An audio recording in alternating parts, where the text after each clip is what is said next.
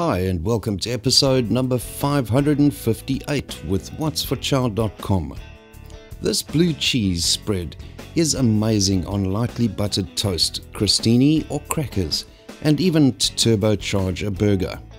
It can be a real lifesaver when catering for cocktail parties or any finger food occasion.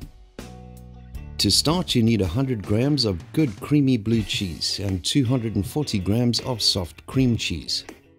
Fry 200 grams of chopped streaky bacon until crispy and golden, and roughly chop 2 tablespoons each of fresh parsley and chives.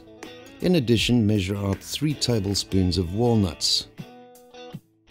Place all of this in a tall jug, starting with the cream cheese. Crumble the blue cheese on top of this, followed by the remaining ingredients. Use your stick blender to machine this all until fine. You can also do this in a stand blender if you don't have a stick blender.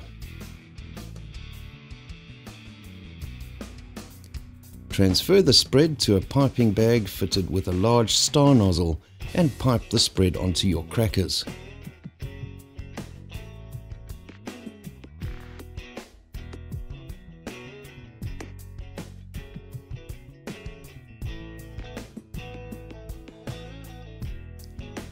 Garnish the tops with thinly sliced pickled gherkin and a light sprinkling of dried chili flakes before serving.